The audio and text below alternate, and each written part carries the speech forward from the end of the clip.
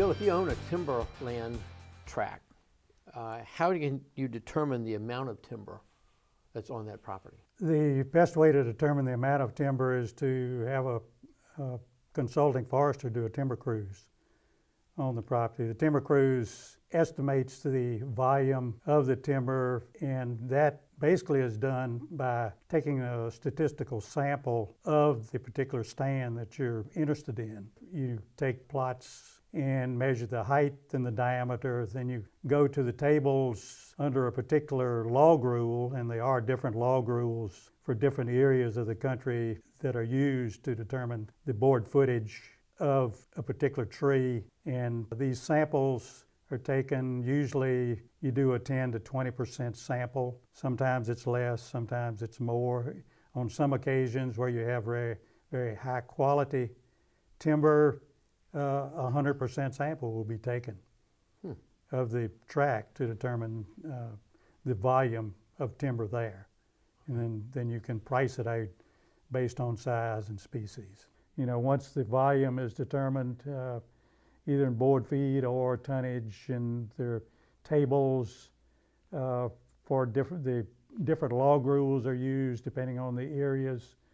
Those log rules are common to those particular areas and give a varied amount of timber based on how it's cut and what have you. But you know, this gives you the volume. Then you can determine from sales in the area what different species sell for and determine the value of the stand. So you'll come up with a list of the different species on the property, Yes. the approximate volumes of each species, and then from the market, what is the value of that species today? Exactly. And the value of the timber fluctuates? Oh yes, definitely so. You know, a lot of it depends on the demand, you know, for a particular type of timber, or a lot of times the location of the stand can increase the value of it. If you can get into it in the wintertime and harvest it, it's going to have some added value, as opposed to a stand that may be in or near low grounds where it's going to be difficult to get into it in bad weather. Is there a difference between a pine plantation where it's all basically going to be even age because it was planted and harvested in a cycle, versus a hardwood stand that probably has different aged trees? Well, it's probably easier to get an estimate of volume in an even age stand than it is in an uneven age stand.